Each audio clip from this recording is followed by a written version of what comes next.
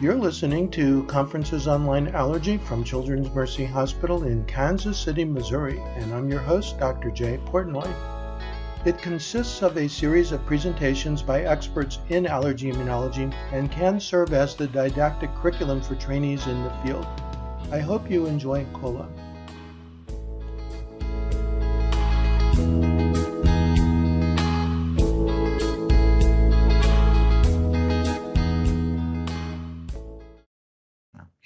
All right, well, we're at 10:02. If you don't mind, I'll just do a quick introduction and then we'll get started here. Okay. Right, so good morning, everybody. It is August 15th, Monday, and this is Conferences Online and Allergy coming to you from Kansas City, Missouri. Today, our first speaker will be Dr. David Golden. Dr. Golden's an associate professor at Johns Hopkins University School of Medicine. He's been involved in many of our allergy practice parameters. You'll know him most likely from the insect stinging insect parameters. He's given many talks to us here. Today, a little change in venue. He's going to talk to us about anaphylaxis. Thank you. Hey, thanks very much. I will hopefully be able to. Oops, did that work? Are you seeing my screen? We do see the screen, yes. Okay, now let's see if I can get it into presentation mode. I think that's Perfect. working. Yeah. And okay, great. Off we go. Anaphylaxis. I'm going to really talk around the subject in a number of ways that it's not just a talk about anaphylaxis. It's trying to review some of the newer observations and publications in the literature, many of which have figured into our updated practice parameters and guidelines. The practice parameters, as noted on the bottom, I'll encourage you to take a look at allergyparameters.org, the official website of the Joint Taskforce on Practice Parameters for the Academy and College. There you can find all of the published practice parameters that you can download and information about the projects that we're currently working on and planning and those that are involved. There is an anaphylaxis practice parameter from 2015, which is still a very important document.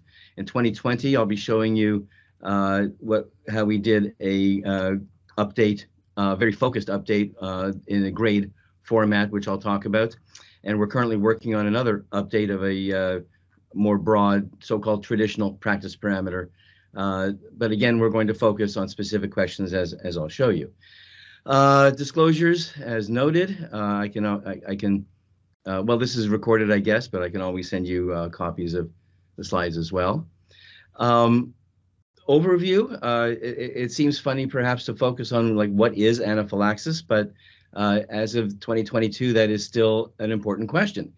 And much of the publications and an entire section of our upcoming practice parameter update is devoted to this question, and some of the points listed here, which I'll go over, as well as the other items listed here is an outline of what we will look at today, starting with, okay, what is anaphylaxis? Definition of anaphylaxis.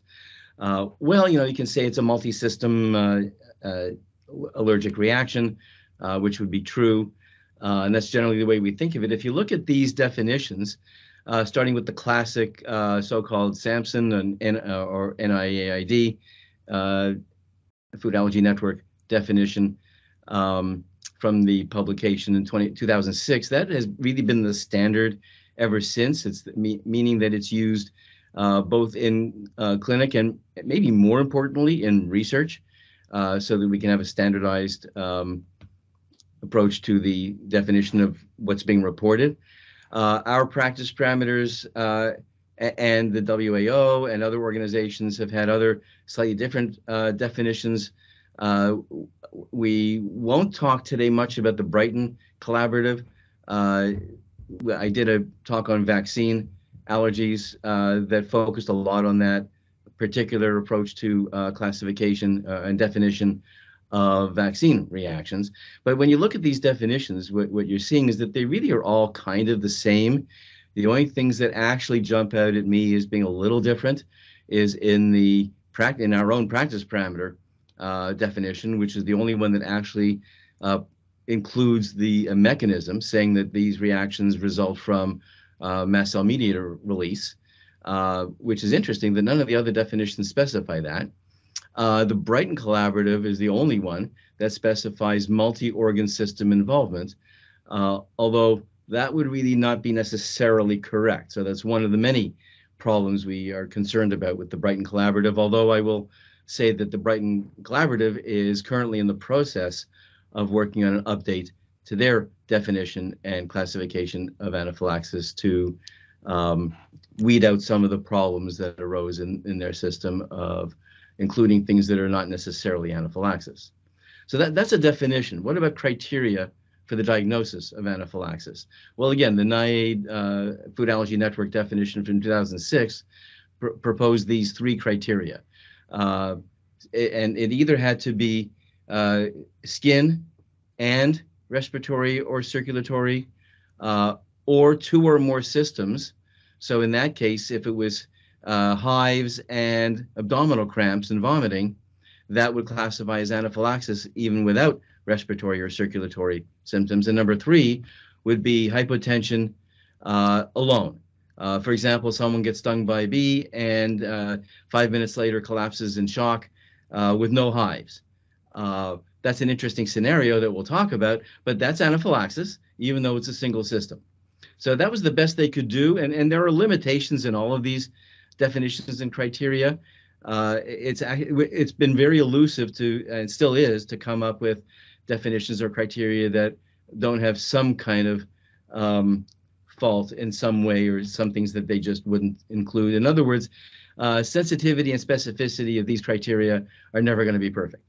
The WAO proposed what they consider an updated and improved criteria, which is only two things. And what's different here is that it's still, number one is still skin and one of the following, but the following includes respiratory, circulatory, or GI, severe GI symptoms. So that really combines number one and number two from NIAID. And number two here in WAO would be hypotension or bronchospasm or laryngeal involvement. So this is where even a single system, even if it's airway, can still be anaphylactic in the right scenario, meaning after exposure to a likely or known or probable allergen, depending on the wording here. And what all of these miss, of course, is the first episode. So someone gets stung by a bee, goes into shock, no hives, but has never had a previous reaction and is not known to be allergic to honeybees. Well, that actually doesn't fit any of these criteria and would not actually be called anaphylaxis according to these criteria, simply because of that lack of the known or probable allergen. Actually, highly probable allows for the idea that you could say, well, it might be the patient's first reaction, but it's still highly probable that that bee sting was the allergen. Whereas in the NIAID, it has to be a known allergen, not just probable. So those are some of the differences. But none of these address, and these are some of the things that have come up over the past 5 to 7 years now, is unique aspects of anaphylaxis in infants and toddlers. The esteemed Estelle Simons and Hugh Sampson published this in JACI 2015 to bring attention to the fact that infants express anaphylaxis in different ways, often with vomiting and urticaria, but the behavioral changes, an infant who suddenly just is not themselves after exposure to a possible allergen is going to be suspected. If there are hives and unexplainable distress or crying, that's potentially anaphylaxis in an infant. So a few years went by, but there was still not much in the literature to really drive this home. So an expert panel headed by Matt Greenhot, who is one of the members of our task force, and included other experts, including Carlos Camargo, who I'll show you more about, and Estelle Simons again, and Phil Lieberman, who was the lead author of the 2015 practice parameters on anaphylaxis. So they pointed out these important facts about recognition, diagnosis, and management of infants with anaphylaxis. and the idea that you should consider giving epinephrine when the infant is showing the signs and symptoms listed here, which is pretty much what a little more detail of what I showed you on the previous slide. Both of these papers expand on these ideas in the text, of course, and are important reading. We will be elaborating on this as much as we can, given the limited information available in our upcoming practice parameter update. And again, it emphasizes the behavioral aspect in the bottom item. So other things about definitions and criteria relating to anaphylaxis, other terms. Tim Driven headed up a consensus group that published several really interesting papers about defining anaphylaxis, and in this case about defining patterns of anaphylaxis. So persistent anaphylaxis is when signs and symptoms persist for more than 4 hours. Anaphylaxis, even without treatment, actually generally subsides within an hour or two. So if it persists for more than 4 hours, it's persistent. Refractory is when it persists following epinephrine and symptom-directed treatment, and treatment with 3 or more doses of epinephrine, or any IV epinephrine. So these characteristics would define refractory anaphylaxis. And biphasic must meet all 4 of these criteria. There must be new and or recurrent symptoms and signs that develop after the complete resolution of the initial symptoms and signs, and before the onset of these new recurrent symptoms and signs. So anaphylaxis has to occur, get completely better, and then symptoms and signs have to reoccur without allergen re-exposure, and they must occur within a window, in this definition, of 1 to 48 hours after complete resolution of the initial symptoms and signs. So at least an hour after complete resolution, potentially more than 48 hours, but that's really very rare, and always will bring up the question about whether there might have been a new exposure or unrelated cause, so maybe it's not really biphasic. So this is the current definition, and is consistent with other definitions. This is a expert multidisciplinary Delphi study, meaning that this is expert opinion reached by consensus of experts. Driven et al. Also published this severity grading system. Now, there have been many severity grading systems, none of which are perfect, many of which have significant faults. Simon Brown in Australia published an excellent data-driven severity grading system in 2004 in JACI. And this is an interesting approach, and this is a summary card, if you will, that some experts think should be posted in the ER or clinic. And I'll say again that a lot of these definitions are of most use in research, or equally in research and in clinic, because part of the problem in analyzing studies, and this is what we ran into in analyzing publications, in trying to prepare our evidence basis for updated guidelines, is that you have researchers who aren't using the same definitions and terminology. So what's mild or moderate or severe anaphylaxis? Well, as many papers as there are on the subject, I don't think any of them have the same definitions, which obviously makes it difficult or impossible to make any meaningful comparisons in different studies. This is a great table because it gives succinct definitions and examples of symptoms and signs that would qualify. And a quick look at this will show you that not only number 3, 4, and 5 are really what we would call anaphylaxis, because numbers 1 and 2 are pretty much skin, mucosal, and GI. And again, it depends whose definition you think of as far as the NIH or WAO, as far as whether it's anaphylaxis, if it's just skin and GI. I forgot to mention, and I should mention, that the WAO, we don't know yet if it's a better definition. The Sampson criteria have been validated in many studies over the intervening 15 years, but retrospectively and prospectively. So we know a lot about the application of those criteria and definition. The WAO criteria are very new. There are no published validation studies. So as much as we like the idea of the WAO criteria, we haven't let go of the NIH criteria, and we're awaiting studies that might serve to validate the WAO criteria. This grading system is something that we hope will be referred to and used by future investigators. So mediators of anaphylaxis. I think all would say histamine number one. We know that histamine is released. We can measure histamine, although that's been difficult over the years. But there are now assays that, even though histamine is rapidly degraded and difficult to stabilize, you can measure blood histamine levels. But more commonly, we would measure methylhistamine in the urine.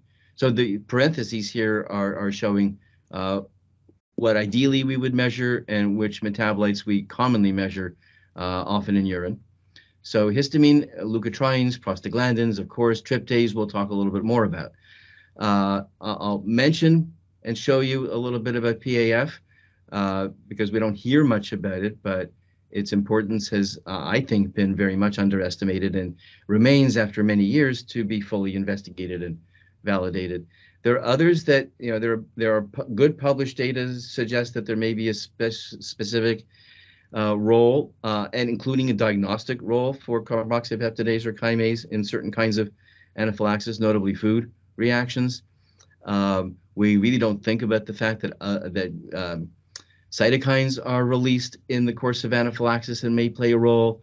There are Australian data really pointing us to neutrophil activation as an important pathway in anaphylaxis, and lest we forget, complement has long been known to play an important role in triggering anaphylaxis and mediating anaphylaxis as well.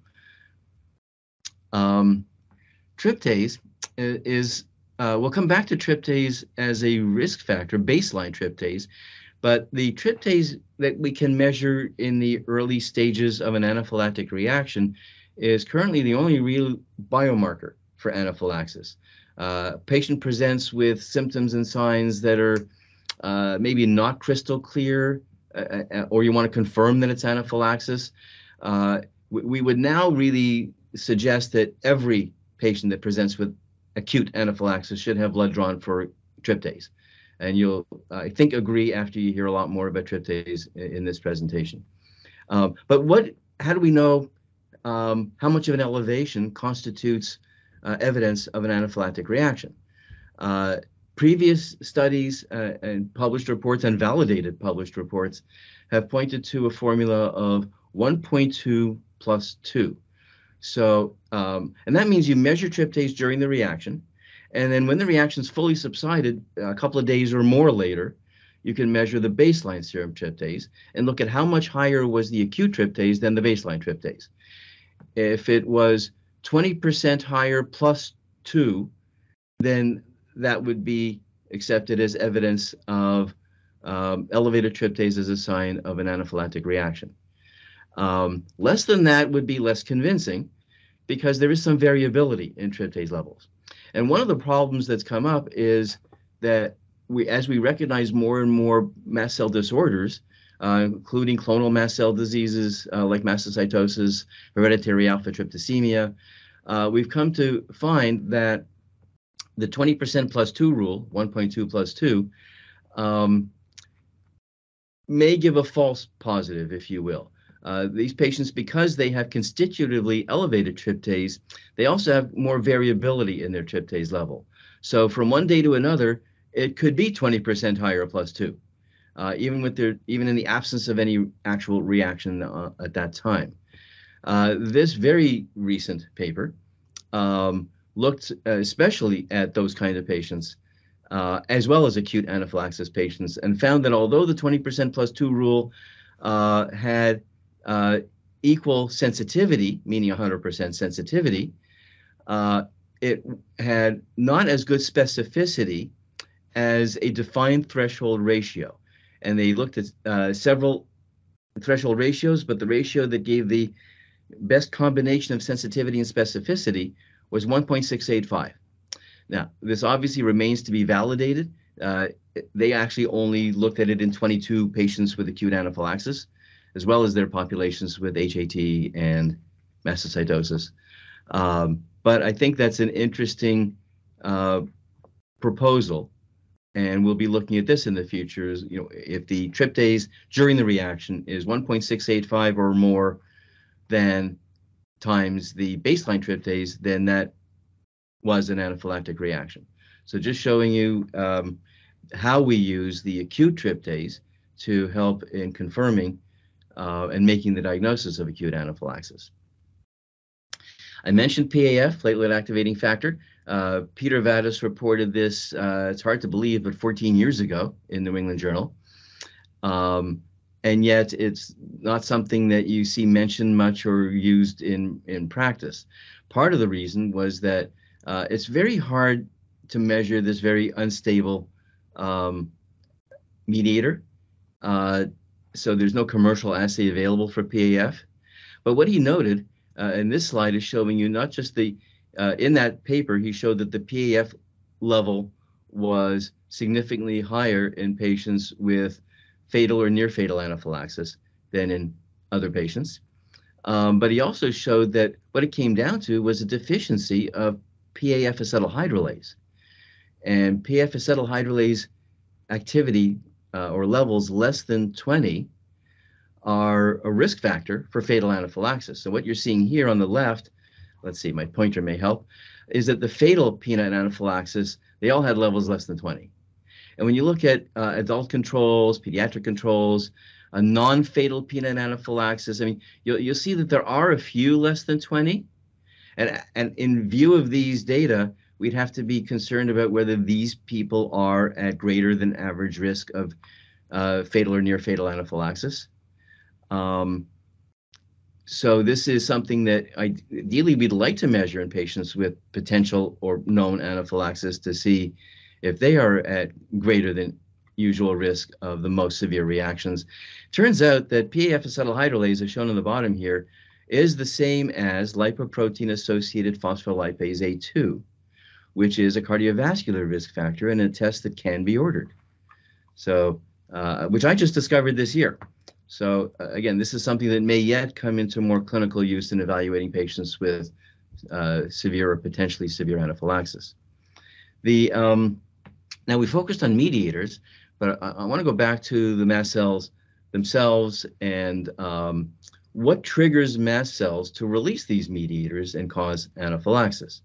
So on the top of the slide, we're seeing receptors that are mainly immunoglobulin receptors, mainly IgE receptors for various antigens, multivalent antigens, immune complex antigens. And I won't focus on those. I'm going to look at the lower part of the slide to point out that anaphylaxis goes way beyond just the classical IgE receptors on mast cells. Starting on the right, we of course now know more and more and are learning more and more about clonal mast cell disorders. Mastocytosis is primarily a clonal mast cell disorders, although there are non-clonal equivalents. And this is really a mutation of the KIT receptor on mast cells and basophils, which renders them more active and therefore more sensitive to potential activation of anaphylaxis. Hereditary alpha-tryptosemia, HAT, has only been recognized in the past few years, is present in about 6% of the population, but that could vary in different geographical and cultural populations. So it remains to be looked at, and we'll come back to why the HAT is looking more and more important in our evaluation of our anaphylaxis patients. There are receptors that are specific for other interesting things, for vibration, for cold. I mean, this goes to the physical urticarias, for example. How do they activate mast cells? Well, there are actually receptors that respond to these physical factors, interestingly. Aside from the complement receptors on the left, C3a and C5a can activate mast cells directly. But the MRGPRX2 receptor is also something that's getting more attention, and as we understand its importance, because it is activated by a number of endogenous factors, including substance P, neurokinin A. So here is a potential pathway for neuroimmunologic activation of mast cells. Stress is a risk factor for severe anaphylaxis, and this may be the mechanism. But it also is the receptor for exogenous agents, notably things like vancomycin, narcotics, quinolones. So those are not IgE-mediated reactions. They can occur through direct activation through this receptor. So all of these are things that we should keep in mind when we think about anaphylaxis in the patients that we're seeing. The epidemiology is continuing to be evaluated and is changing over time. The Mayo Clinic has a captive population, if you will, in Olmsted County, Rochester, Minnesota. And they published a previous paper to this showing the incidence and prevalence of anaphylaxis in Olmsted County over a 10-year period. This is the follow-up paper for the second 10-year period that showed that during that time, there was a roughly 50% increase in the incidence of anaphylaxis in Rochester, Minnesota, which is consistent with what we've seen in other countries as well. In this study from Paul Turner in the UK, we're seeing that hospitalization rates went up considerably over this period of time, but fatality rates did not. So hopefully we are pretty good at preventing fatal anaphylaxis. And as our emergency department colleagues will tell me whenever I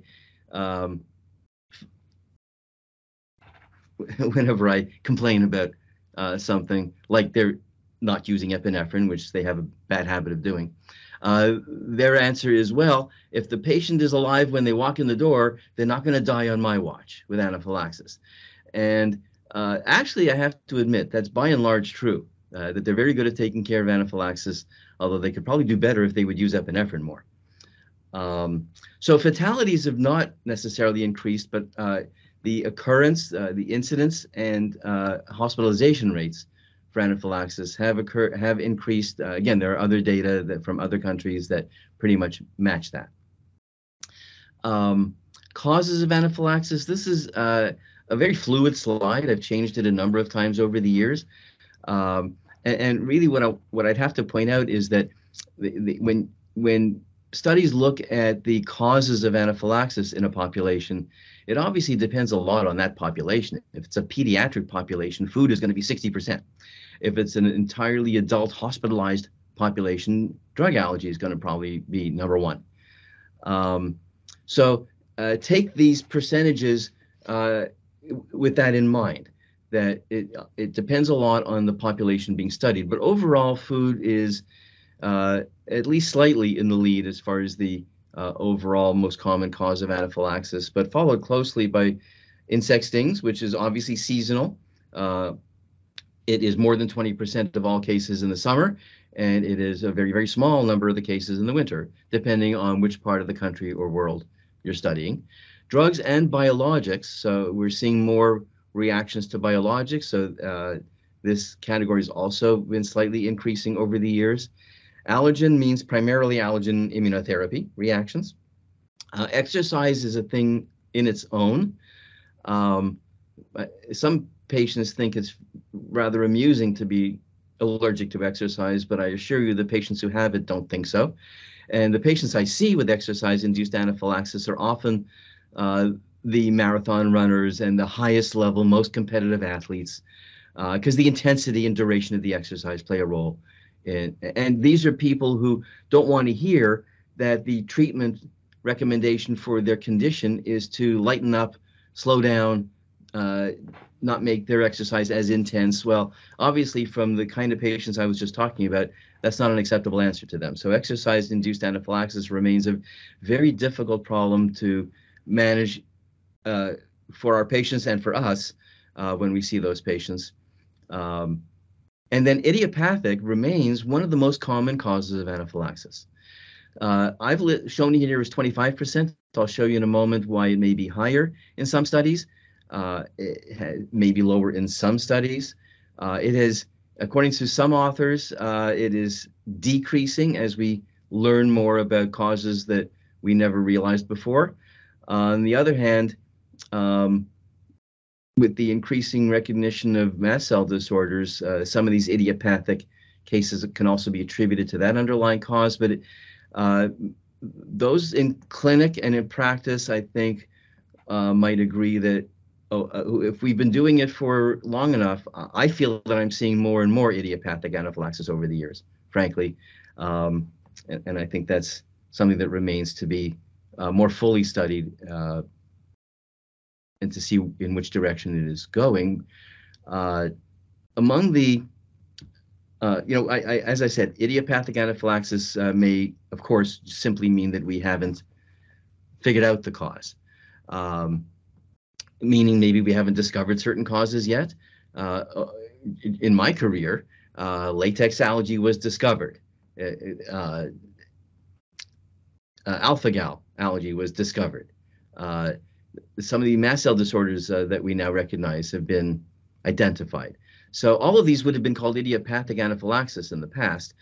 I point out hidden food allergens simply because it's so easy to miss. And the only clue in a lot of these cases is the fact that they did eat prior to the onset of the anaphylaxis. Of course, depending on your eating habits, you may eat 1 or 2 or 10 times a day. Point being that anaphylaxis almost always occurs within an hour or 2 of eating, it seems. So that's a tricky clue, but it may be the only clue to the fact that it could have been a food. But then the patient will say, oh, well, I eat that all the time and I've never had a reaction before. And there are potential reasons for that, including, and I don't know if I'm going to mention this anywhere else, so maybe now's a good time to point out food-dependent exercise-induced anaphylaxis, in which the patient is allergic to a food, let's say wheat, because it's one of the most common, but they don't react when they eat the wheat, and they don't react if they eat exercise. But if they eat the wheat and then exercise within an hour or 2, sometimes longer, then they anaphylax. So the test may be positive, but the patient will say, well, I eat that all the time with no problem. But sometimes we'll actually do a challenge, meaning eating the food and exercising to prove that it really was the cause. Many of these patients have had repeated episodes where a careful diary will reveal the cause. I'll point out 2 things on this list that are a couple of my favorites. The newest thing that I added to the list was the pea protein, because it's become a rather common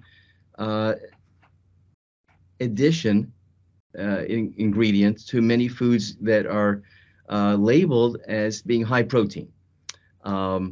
And many people are seeking out high protein foods for a variety of reasons. Maybe they don't want to have soy, which is one of the most common things used to supplement protein. So pea protein has become a common supplemental protein ingredient. And of course, some people are allergic to it and can anaphylax.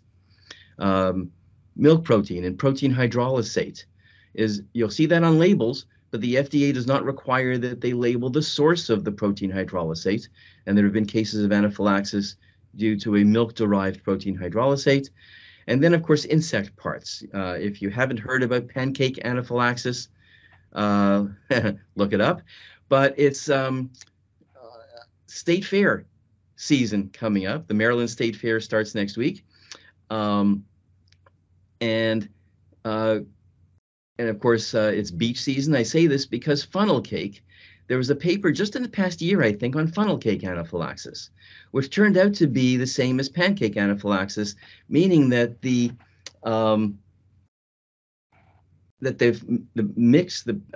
flour mix has been sitting around long enough to become contaminated with dust mites. Dermatophagoides farinae, of course, farinae implies that they like wheat, which they do, flour. So in other words, if that box of pancake mix has been sitting in your pantry through the summer with the humidity and all, and the increased dust mites, and then next winter you break it out and make pancakes, You might not want to think about this, but there are people who will anaphylax to those pancakes if they're highly allergic to dust mites. So Phil Lieberman and Jay Lieberman and their group published this paper a few years ago regarding the changing spectrum of anaphylaxis causes. You'll notice they had 35% of their 218 patients were idiopathic, higher than the estimate I showed you earlier. But their point was that in a previous publication of theirs years ago, they showed idiopathic to be almost 50% in their population. And it had gone down quite a bit because if you look at the list of probable causes here, alpha-gal is now one of the most common causes in their population because of the geography in Tennessee where they are, is one of the endemic areas for the tick bites and therefore alpha-gal sensitization. So now that they can identify alpha-gal induced anaphylaxis, it turns out to be one of the most common causes in their geography. And before we think too much about their 35 to 50% of cases of idiopathic anaphylaxis, remember that they are a tertiary referral center for the most puzzling cases of anaphylaxis. I've encountered the same thing. Like I said earlier, I think I've seen an increase in cases of idiopathic, but I have to allow that may simply be because I get a lot of referrals of puzzling cases of anaphylaxis. And alpha-gal, to mention that for those who may not be familiar with it yet, Tom Platts-Mills is worth hearing whenever and wherever he speaks on a variety of subjects. Because he is entertaining and he is a genius, even if you don't totally agree with all of his ideas. But he is a fabulous observer. And going back to the early 2000s, he made observations that are shown on this slide. Cetuximab anaphylaxis in panel A. There were increasing reports. He was asked to investigate the reports in Virginia, in Charlottesville, where he is. But this map shows that the cases in patients that he was identifying were pretty much from this area, which if you look at the adjacent panel C, is very similar to the area of highest frequency of Rocky Mountain spotted fever.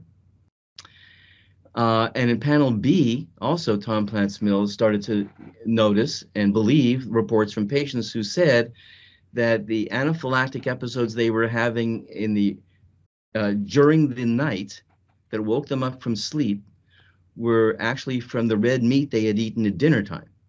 Delayed anaphylaxis to red meat. Anaphylaxis is supposed to be an immediate hypersensitivity reaction, right? So this review article from Jackie 2015 is really worth a look. It's a fascinating review of the topic. But again, you'll see that this delayed anaphylaxis to red meat was occurring most frequently in that exact same distribution. And finally, in panel D, that happens to be the distribution of the Lone Star tick. And alpha-gal basically is people who get bitten by these ticks, get sensitized to a salivary protein that cross-reacts with galactose alpha 1,3 galactose, or alpha-gal, which is present on mammalian meat proteins. So that person now eats red meat and has anaphylaxis. Why it's delayed by many hours is still not 100% certain. The fact that it is not a protein, the fact that it's a glycoprotein may be part of the reason for this delayed digestion and absorption and anaphylaxis. And in fact, the fat levels in the food may play a role. Alpha-gal is present in mammalian meats, and an example would be beef thyroglobulin is a derivative and has a substantial level of alpha-gal. Ray Mullins in Australia did this analysis.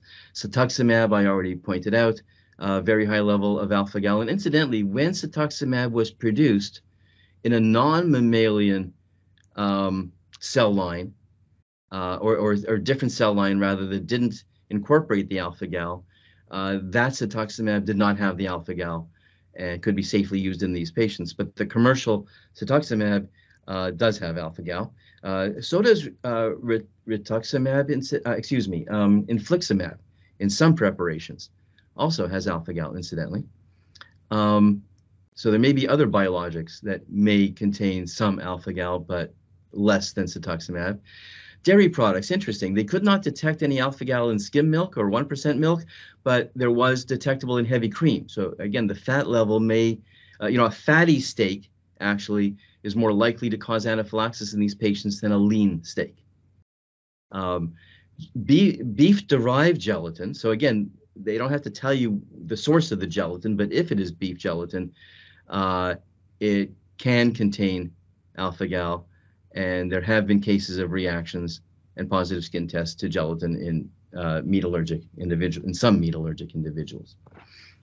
So much attention has been given in recent years to looking at risk factors and cofactors for severe anaphylaxis. One of the first and most obvious is elevated baseline serum tryptase. This was a study of insect sting allergic patients and shows that there's a linear correlation here between the baseline tryptase and the chance of severe anaphylactic reaction to a sting. The labeled threshold of normal or abnormal tryptase is 11.4. The mean in the population is about 4.5. And that's why we're seeing this line here. This is the odds ratio is designated as 1 with a tryptase level of 4.5. But by the time you get to 11.4, the upper limit of normal, there's already a twofold increased chance of severe anaphylaxis. By the time you get to 20, which is officially still, maybe not forever, but still the threshold for investigating for mastocytosis, you at that point have a fourfold higher risk of severe anaphylaxis. I'll point out that it's actually not linear. This later study showed this to be a bell-shaped curve. You'll notice there are only 2 or 3 patients here that have really high tryptases, and it turns out that patients with the highest mast cell burden and tryptases of 50 to 100 actually do not have this much higher odds ratio for severe anaphylaxis, which is a little puzzling, but it's been reported a couple of times. So Margita Worm looked at in the European Registry of Anaphylaxis. This is all kinds of anaphylaxis, risk factors for severe anaphylaxis. Well, age alone is a risk factor, and that probably correlates with underlying cardiovascular disease, which is known to be a significant risk factor for fatal and near-fatal anaphylaxis. Mastocytosis, of course, I've added in the odds ratios from this paper. Insect allergy, for some reason, it's interesting that certain allergens, like why is peanut so much more associated with severe anaphylaxis than certain other foods? Why are insects more so? We don't know. Tom Platts-Mills has some interesting theories about these allergens. But when we go beyond that, we're seeing psychologic burden, otherwise known as stress, as being a significant risk factor for severe anaphylaxis. And there are a number of papers, I wish I had time to go into this because I'm fascinated by it, of PTSD. PTSD occurs commonly in patients who have experienced severe anaphylaxis, but PTSD is a risk factor for severe anaphylaxis. People with known PTSD will have more severe anaphylaxis than people who don't. So again, this is just all around this issue of stress and psychologic burden. Beta blockers and ACE inhibitors we will spend a little more time on, but they are associated with more severe reactions. And finally, exercise, I will point out, is a known risk factor. And we hear this all the time from our insect allergy patients. And of course, what do they do when they get stung while they're mowing the lawn? They run in the house. First of all, they're already overheated because they've been mowing the lawn. Then they run in the house and jump in a hot shower. I don't know why, but I hear that so often. And yet the exercise and heat are likely to simply accelerate the reaction or increase the severity of the reaction. Interesting.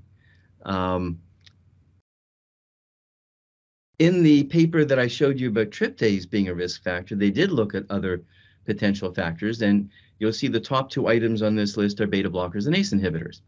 ACE inhibitors with a lower p-value, 0.002, than the beta blockers, interestingly.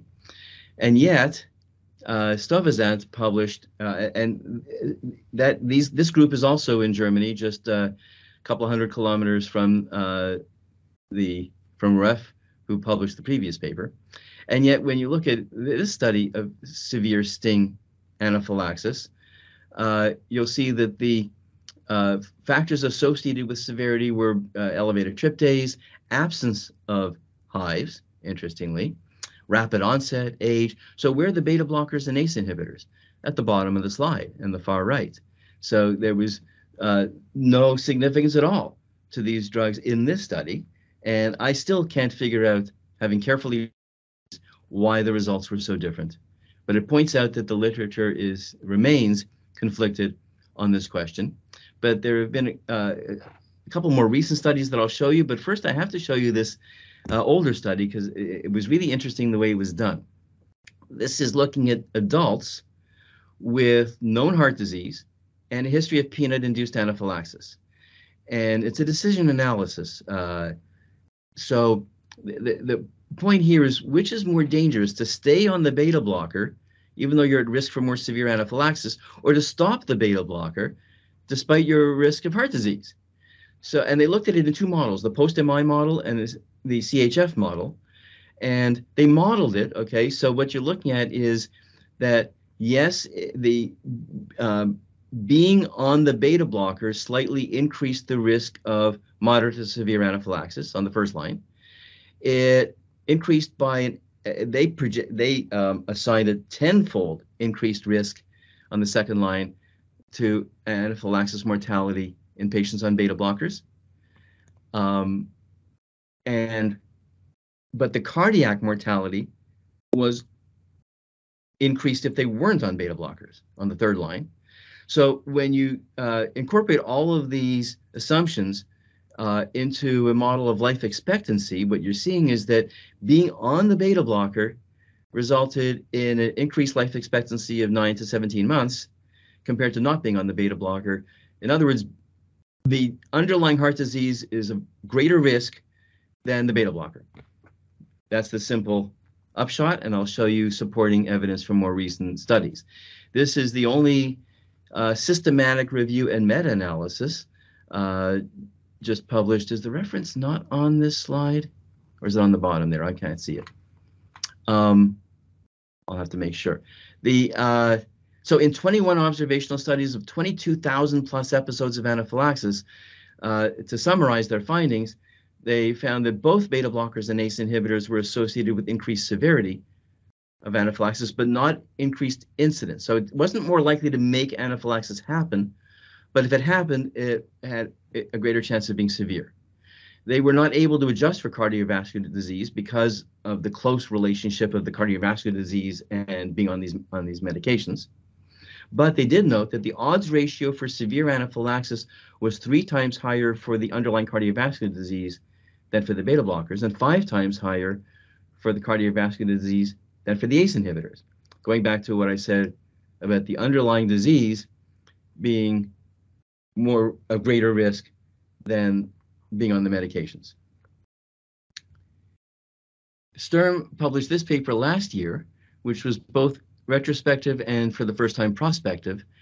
So in 1,425 patients allergic to insect stings who were candidates for venom immunotherapy, he compared those who did and did not have ACE inhibitors or beta blockers and showed that the frequency of severe reactions to stings was not different. So being on these medications in this retrospective analysis did not lead to more severe reactions in these patients.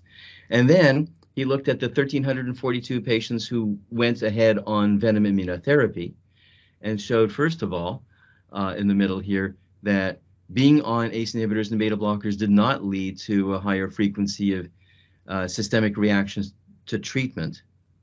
And after a year on treatment, being on these drugs did not lead to a higher frequency of systemic reactions to stings.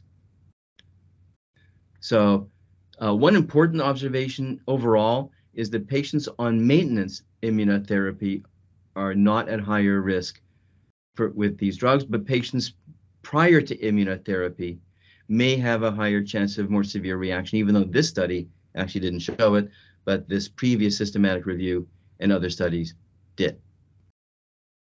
So on to our, and I better watch my time here, the practice parameter update that we published in 2020 was a systematic review and grade analysis focusing on very specific questions. So you should learn and be familiar with the grade system of analysis and the importance, because many of our practice parameters are now and will be grade parameters. Virtually every guideline coming out of the European group is grade. And it has its strong points, certainly. We've published a couple of papers in JACI in Practice over the past couple of years to help orient you to what grade is and how it's used and why it is of value. Because even randomized controlled trials are not perfect. They can have inconsistency or bias or indirectness. And I won't go into a lot of detail for now. It would involve a whole nother lecture, and which I think we did at the beginning of last year. It may be still available to view, but hopefully we'll do another one coming up in the next year. And aside from analyzing the evidence, grade analysis, when we're making recommendations, takes into account benefits and harms, acceptability, feasibility, equity, patient values and preferences. So that goes beyond evidence. That when we make a recommendation, it has to be valid, including all of these considerations. The strength of a recommendation reflects how confident we are in the findings.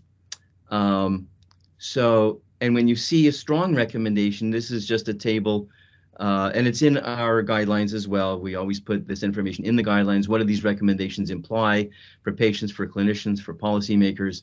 And I'm pointing that out because some have thought that our conditional recommendations, which usually means that there's a low certainty of evidence, that they take that to mean, oh, well, there's hardly any evidence.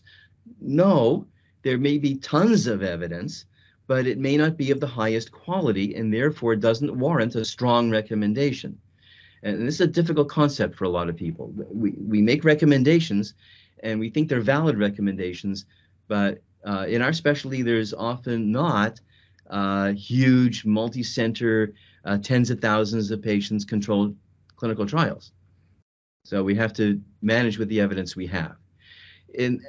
Grade parameters ask specific questions in a PICO format: population, intervention, comparator, and outcome, PICO. We asked, what are the risk factors for biphasic anaphylaxis, and should antihistamines or steroids be used to prevent anaphylaxis in these 4 situations listed. So to show you what we mean by evidence, so 32 studies with up to 4,000 plus patients, depending on the outcome, were analyzed. And overall, the quality of the evidence was very low because of some of these inherent biases. And one of the problems is that we can only report on outcomes that were evaluated in those studies. So circled here are some of the outcomes that just weren't often reported, including, for example, how quickly they used their epinephrine. Did they use it prior to the ED visit? It's just not even mentioned in many of the studies, even though it's a really important outcome. So what were our recommendations for biphasic anaphylaxis? Basically that you should suspect a higher risk of biphasic anaphylaxis when the anaphylaxis is more severe and when more than 1 dose of epinephrine has been administered. And the upshot of that in recommendation number 2 is that these same criteria are used to justify extended clinical observation. And we looked at which patients should be kept. Patients should be observed for, let's say, an hour after resolution of symptoms. But should they be kept longer because of the risk of biphasic anaphylaxis coming on later? Well, actually, if the reaction was not really severe and did not require more than 1 dose of epinephrine, and I'll actually expand on this a little bit, these patients actually are very low risk for biphasic anaphylaxis. Example, Ann Ellis, who is also on our guideline panel, reported this some years ago, that in her study, There was no biphasic response in patients who had complete resolution in less than 30 minutes. Likewise, there were no episodes of biphasic anaphylaxis in 100 plus patients who used their epinephrine injector less than 20 minutes and had symptom resolution. When we take all this together, many of us now feel comfortable telling patients that if it's not severe and you use your epinephrine fast enough and you get better fast enough, you don't need to go to the emergency department.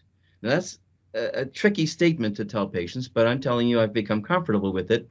And because of COVID, this came up early in COVID as to should patients go to the emergency department, which at that time, we all know what the situation was in emergency departments.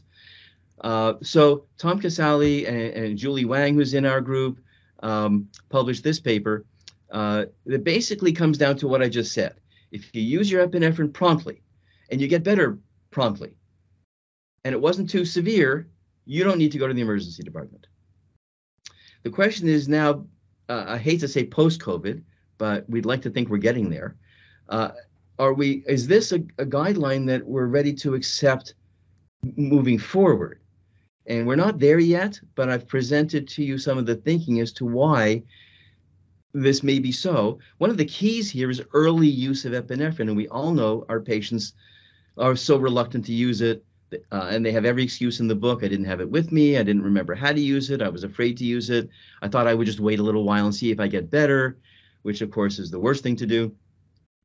So we all the more reason from this discussion to emphasize to patients that they need to use it promptly.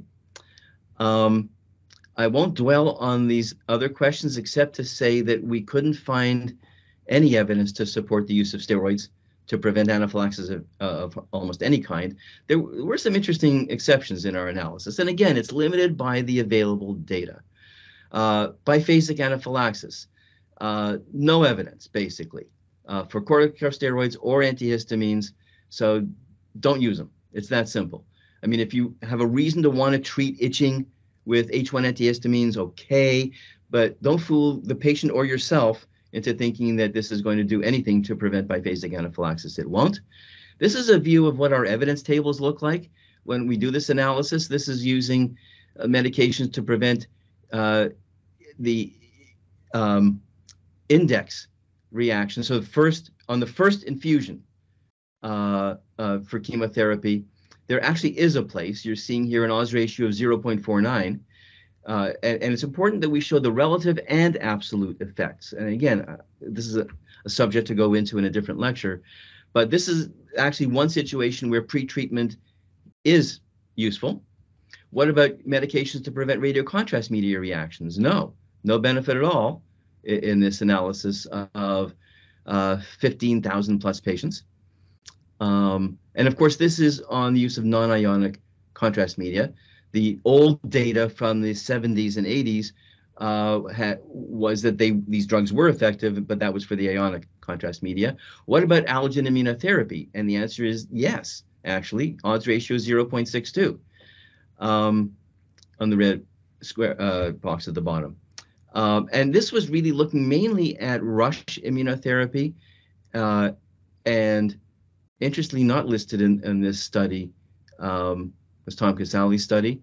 But basically, yes, if you're doing rush immunotherapy, which we do a lot with insect venom immunotherapy, for example, pre-medication does help. So in a few minutes, well, I'm already over, but I'm going to urge you to read the best review articles. There have been some excellent review articles in the anaphylaxis theme issues of JACI in Practice over the past couple of years. And we're doing another one next year that will, again, focus on mast cell disorders. We have to remember that mast cell disorders, every allergic reaction is a mast cell activation phenomenon. It's just of known cause. So those are the secondary ones. The idiopathic ones are the ones, or the primary, like mastocytosis, are the ones that we're focusing on. I won't look at the mastocytosis criteria for now. Mast cell activation syndrome is basically you have to have the symptoms, you have to have increased levels of mediators, and you have to get better with treatment. If you don't satisfy all three criteria in the patient, they don't have definite mast cell activation syndrome.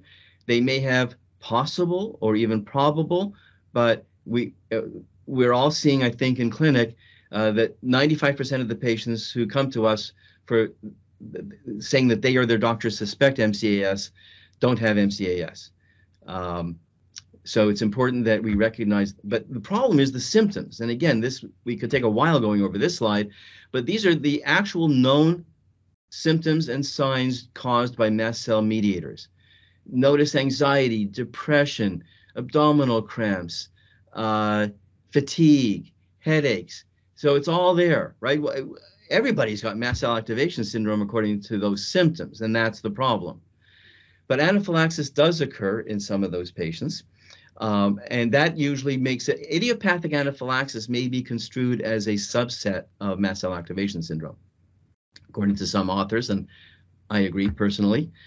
This just shows that anaphylaxis, first of all, 40% roughly of patients with mastocytosis will have anaphylaxis at least once in their lives. So it's really common. Insect anaphylaxis is the most common, shown here. There are a lot of combination effects. I mentioned the food-dependent exercises-induced anaphylaxis earlier, but you see here a number of other combinations. Alcohol, aspirin, exercise, heat. There are a number of things, and stress isn't on this list, but maybe should be. HAT, I just want to point out that although it occurs in 6% of adults, it has been shown, and you can read some of these references by Lyons Group, 17, let's just say 10 to 20% of patients with sting anaphylaxis or mastocytosis or idiopathic anaphylaxis have HAT. And it's a biomarker for severity of anaphylaxis and can now be measured. Lastly, we're getting to where we really want to be able to prevent anaphylaxis. What about mastocytosis patients who are at great risk? What about HAT patients? What about MCAS or idiopathic anaphylaxis patients, some of whom have it frequently? Or I mentioned the exercise-induced anaphylaxis. How are we going to help these folks? Omalizumab is not approved for prevention of anaphylaxis, and yet there are over 100 reports of success and some reports of failure. There may be next generation IgE receptor blockers that may do better. We shall see. But there are also efforts to look at blocking intracellular signaling pathways, notably BTK inhibitors. Remibrutinib is in clinical trials right now for chronic urticaria, for example, and avapritinib is approved for mastocytosis. But I'll just point out that acalabrutinib in these preliminary studies by Melanie Dispenza at NIH, working with Bruce Bochner, who has been working on this for years, found that this, in a mouse model, completely prevented moderate anaphylaxis, and in severe anaphylaxis, it protected against death.